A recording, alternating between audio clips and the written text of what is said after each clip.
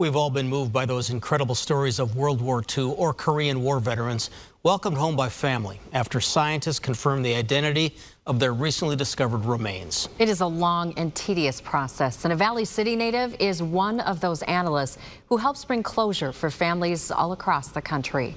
Her story from WDAY News reporter Katelyn Kjelland. After studying forensics and biology at UND, Katelyn Kjelland now calls Dover, Delaware, and this impressive lab home. Katelyn is part of a massive team of scientists, anthropologists, analysts who have the honor and responsibility of identifying remains of veterans found anywhere in the world from any conflict.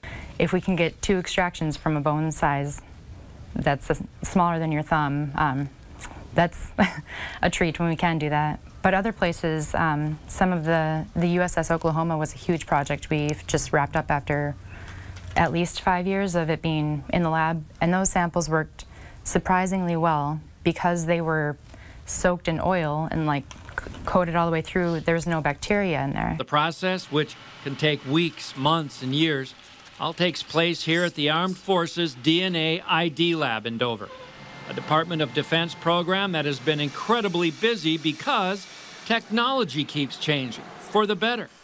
Getting DNA from even distant family members now, along with new software and tech, will be a game changer. Since I've been there last 8 years, the technology has advanced exponentially, and there's more information you can get from less amount of sample. It's really incredible. Knowing she and her team are part of helping families close chapters to loved ones' lives, rewarding. So we never see a name or anything until that day that we find a hit against our database, and yeah, you realize all the work is worth it.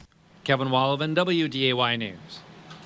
And in addition to scientists, those special teams used in identification include dentists, even historians. Such fascinating work they do. You think science is cold and calculating? Oh. Apparently it has a heart, doesn't it?